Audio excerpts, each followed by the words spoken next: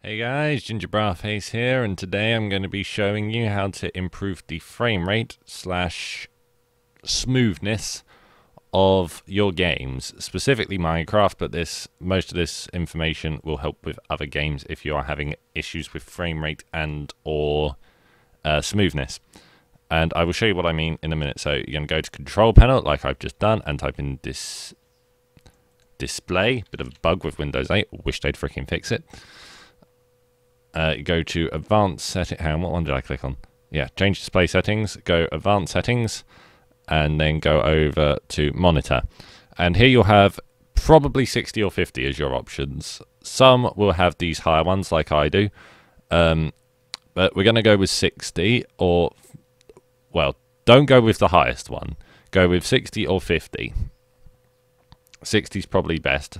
Most programs support 50. Most programs support 60. A lot support higher and lower refresh rates as well, but 60 is probably going to get you the best performance, and I will explain what that is. I'm going to start up Minecraft quickly. All it is, all the refresh rate is how many times per second your screen updates or refreshes. So having a higher one theoretically would be better, but isn't necessarily, and I will show you how it affects it in a minute. Now, Minecraft specifically, you do not need that much RAM to run it. So this tag I've got here, Xmx386-Xms386M, what this does is when it starts up Java, it says Minecraft only wants 386 megabytes of RAM. So this will improve the performance slightly, maybe.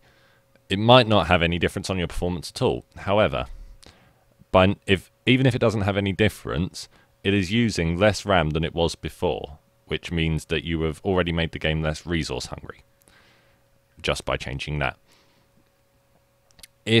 Now I'm running DDR2 RAM, so you do not need fast RAM by any means to do this in the way I'm doing it. You know, you'll get quite a fine frame rate, probably just fine. So I've started up Minecraft here. I'm on the server now. My frame rate will go up in a second when the world's done loading. 41, 43, jump about. 45, 57, 60. Okay, there. And it's leveled out at 60. And the reason is I have it limited 60. Just in case you're interested, in that top corner there, I'm using less than 100 meg of RAM. So, yeah, really don't need that much. Now, I'm going to assume you know what the difference between fast and fancy graphics is, and I'm going to assume you know roughly what render distance you want. If you do not know these things, Google them, because I would really not be telling you anything new by explaining it. You can find that information out elsewhere quite easily. Max frame rate. Now, big block capitals here. Keep it at 60. You don't need higher than 60. The reason is we've just set our monitor's refresh rate at 60. And it's just occurred to me vertical sync's off. It should be turned on. And advanced OpenGL should be turned off. How odd. Sort yourself out, frame rate. That's very bizarre. Just changed all my settings. Yeah, frame rate should sort itself out in a minute. But vertical sync. Actually, no, we were talking about frame rate, weren't we? Get on the vertical. Actually, they're both related. Vertical sync. What this does is this means that it synchronizes your GPU's frame rate with your monitor's frame rate, so you get the best value for your frames, as it were. This can reduce your frame rate initially, but it will look smoother. Okay, that's what VSync does. I might have got that slightly wrong, but that's the gist of it. It'll benefit you ultimately, most probably having it on. Limit it to 60.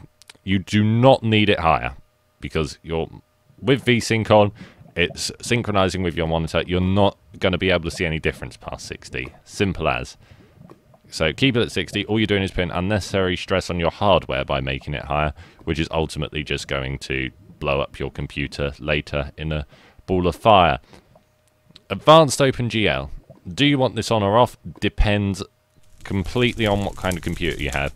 If you have a single core or dual core, you might benefit more from having it on. If you have a quad core, octa core, or however many whatever the name for a 6-core processor is, you probably won't benefit hugely from having it on. You might do. If you have, well, let's go on to graphics.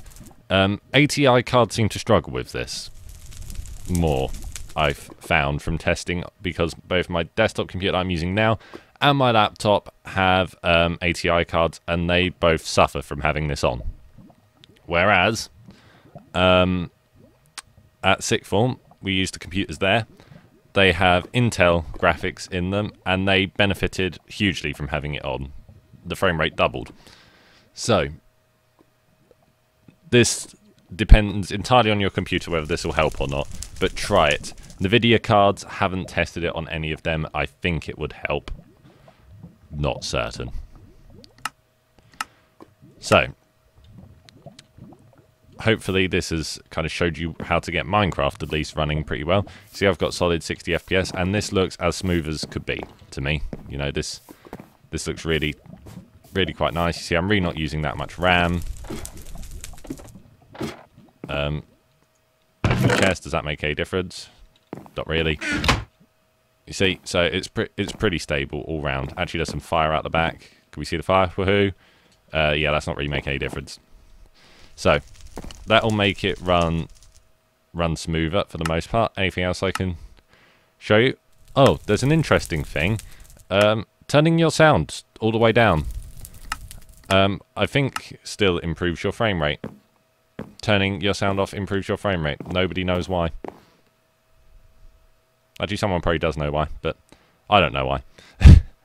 Anyway, I think, yeah, I've showed you how to do the RAM thing. What is there anything more I can explain to you that might help? Oh yeah, clouds. If you don't want clouds on, turn them off. You'll get a better frame rate. I don't like them on anyway. I find them annoying. So I have them off. Bobbing really doesn't make much difference, I don't think. It doesn't make it much, if any, difference to me. 3D analograph, unless you particularly want that turned on, I'd recommend leaving that turned on for the sake of your poor eyes. Strophic Filtering, I think it's pronounced. Now this is an interesting graphic setting, as every single time I've looked up what this is, I've found something slightly different.